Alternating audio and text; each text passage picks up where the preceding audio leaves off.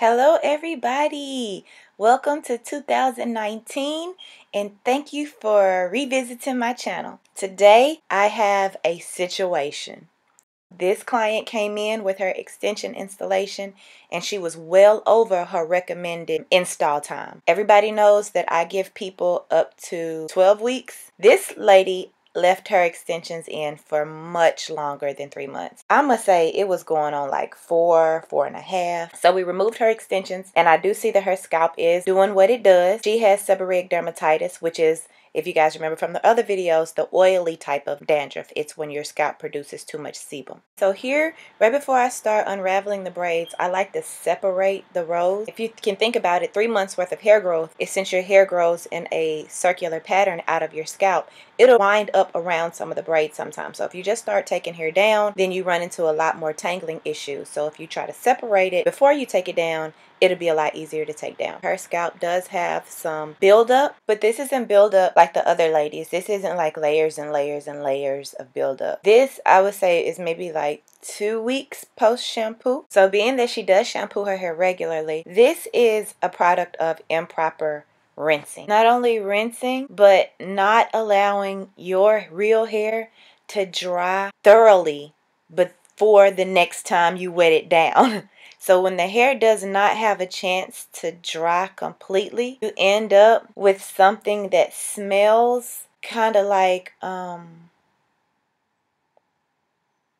on for a second.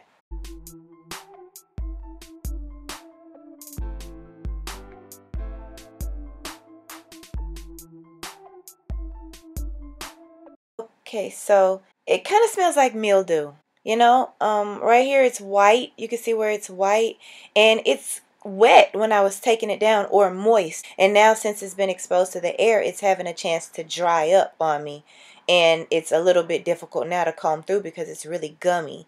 Being this close up on it, I could smell it faintly. I'm not gonna lie. It wasn't that bad. I didn't think it was that bad. I thought I was smelling it, and I was like, surely I know she can smell it, but she didn't say anything, so I didn't say anything. It wasn't that big of a deal. But when I made it to the break room, my coworker, she said, oh man, Carla, she said, as soon as I saw her hair was white when you took her extensions down, I already knew it was going to smell awful in here.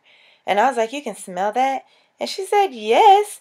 She said her client walked through the door and was like, oh my God. I didn't think it was that bad, and I didn't want to, embarrass her. So I just went ahead and did a detox on her. The detox that I used, well, detox/deodorizer. At the shampoo bowl, we're going to shampoo her hair twice with a really good purifying shampoo. Towel dry her hair really good, and that's when I'm going to prepare the mixture of. We're going to start with about 5 cups of water. Into the 5 cups of water, I'm going to pour about 2 cups of baking soda into that. And then I'm going to swish it around really good. We're going to take that to the shampoo area where she's already laying back. And then from there, I'm going to add about 3 cups of apple cider vinegar to the mixture. And it's not Bragg's. I didn't use Bragg's. I don't use Bragg's. I just feel like it's too expensive and you don't really need it. You can just use any kind of budget brand apple cider vinegar.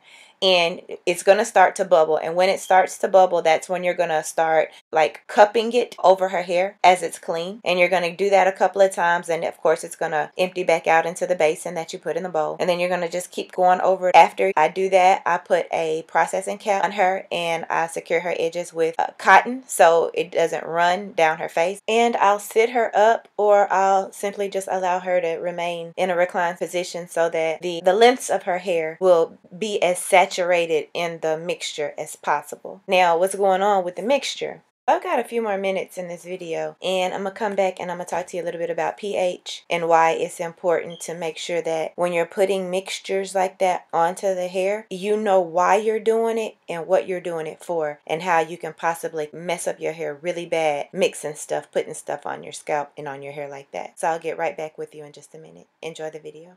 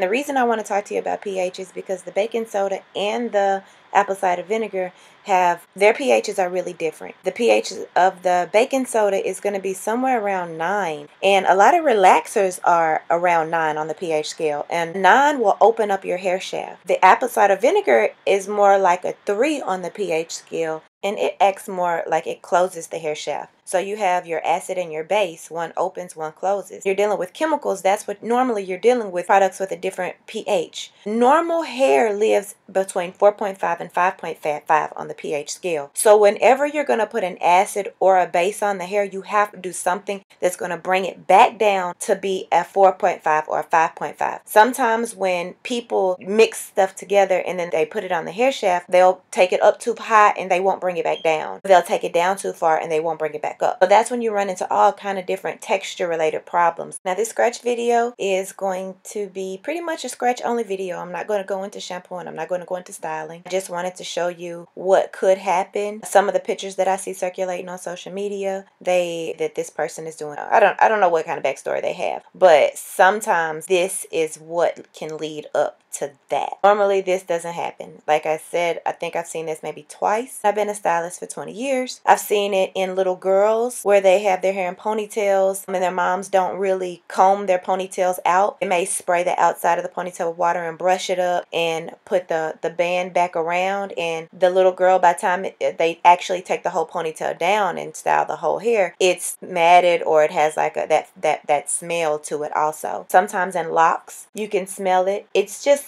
a very distinctive odor. And on most of my videos, you guys ask me what it smells like. And normally it doesn't smell like anything. But I felt like I should make this video because it finally smelled like something. So thank you for tuning in. And please like and comment and share my videos. Let me know how much you love them. Have a wonderful day.